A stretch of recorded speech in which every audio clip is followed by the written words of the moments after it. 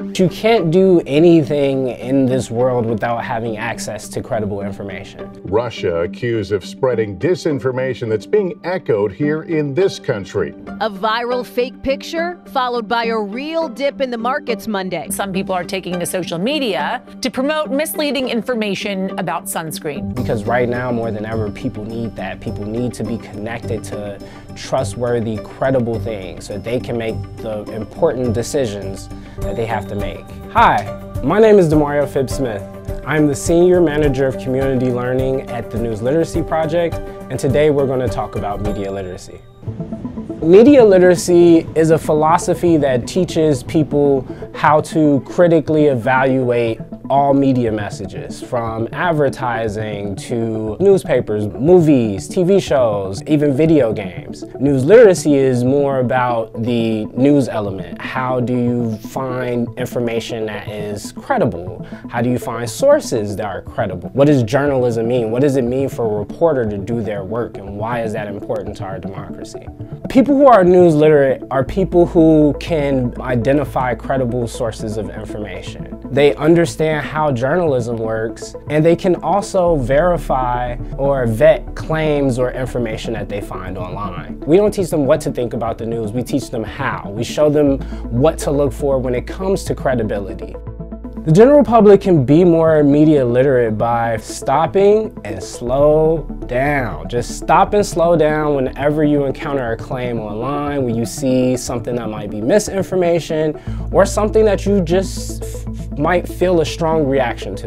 The next thing that you might want to do is to evaluate the source. You want to see where this actually came from. Is this coming from a reliable, standards-based organization? Or is this from a clickbait or a third party or someone who can't be trusted? And then the third thing that you can do is to be a trusted intermediary. This requires you to be able to talk to the people in your lives about having productive conversations around misinformation or things that can be debunked. One of the keys to do that, to be a trusted intermediary, is to practice PEP. You want to have patience, empathy, and persistence. Understand that what this person is telling you is their truth, and you have to respect that.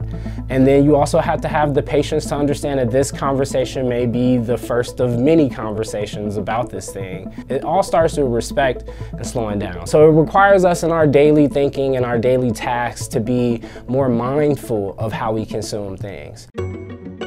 RumorGuard is a platform created by the News Literacy Project last year to help walk people through the steps of fact-checking and debunking. CARES is an acronym for our 5-factor system for RumorGuard. The C in CARES stands for context.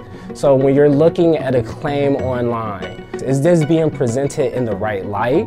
The A is for authenticity. Is this the undoctored, unedited version of this photo or video? R is for reasoning. Is this a sound, logic-based argument? The E is for evidence. Do you have evidence that can be backed up? What type of evidence is this? Can this prove what you're talking about? And then the final letter, the S, is for source. Where does this come from? Does this come from a standards-based news organization, or is this from something less trustworthy? This is an important question for the journalism industry as a whole, is how can we improve the public's media literacy? I think one of the things that journalists can do to repair that relationship looks like community engagement, listening to community, actually having those opportunities to talk to them about the work that they do and why they do it. And then another thing that we've seen has been successful are things like explainers, explaining how processes work, explaining how certain local voting systems work, or how certain policies work that affect their lives, or resource guides, helping people get access to certain programs to benefit their lives so they can be more active in their communities. I think an important thing about news literacy to remember is that it's about teaching people how to think and not what to think. We want to give people the tools and the resources so that they can come up with evaluations for themselves to figure out what they deem are trustworthy sources. We believe that people of all ages and all backgrounds are able to grow their news literacy skills. We don't believe that this is a political issue. We believe this is something for all Americans, that all Americans can get behind. If we're able to have a more news literate society, that means that more people will be more active, more people will be engaged, and more people will participate as citizens of our democracy.